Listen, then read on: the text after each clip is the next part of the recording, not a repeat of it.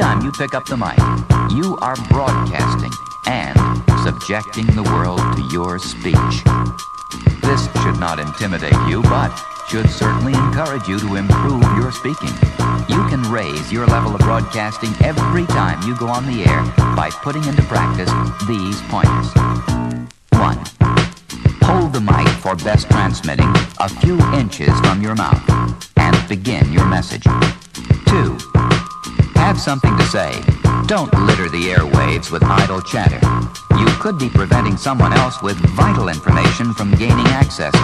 3. Emphasize the important words, the ones that convey the information, that express content. If you're giving vital information, stress the words that tell the story. 4. Pitch.